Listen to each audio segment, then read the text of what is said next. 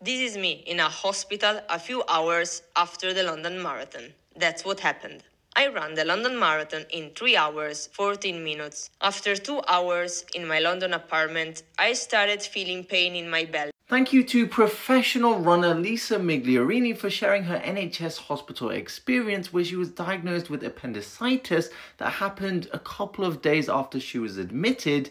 Let's talk about it. This is important because we've even got doctors in the comments asking how this appendix wasn't diagnosed earlier, but the pathology of appendicitis might just answer that. Now this is an appendix. When you've got appendicitis, you get inflammation that goes from the inside to the outside. Now as you can see, there are 3 distinct layers to this: mucosa, submucosa and serosa. When the inflammation is in the early stages, like in Lisa's case where she went to hospital within just a few hours of her symptoms, it can be non-specific, but as it moves outwards, it becomes more like sensation on our skin where we can diagnose appendicitis more easily. Now usually when patients have appendicitis, they present 2 or 3 days after symptoms develop, but in Lisa's case it was just within a few hours, which meant she was likely within those early stages still. I wasn't there, I don't know all the details, but the key thing here is we shouldn't make assumptions about care or competence without knowing all the facts. But either way, we're glad that Lisa is out of hospital so she can have a well-deserved rest.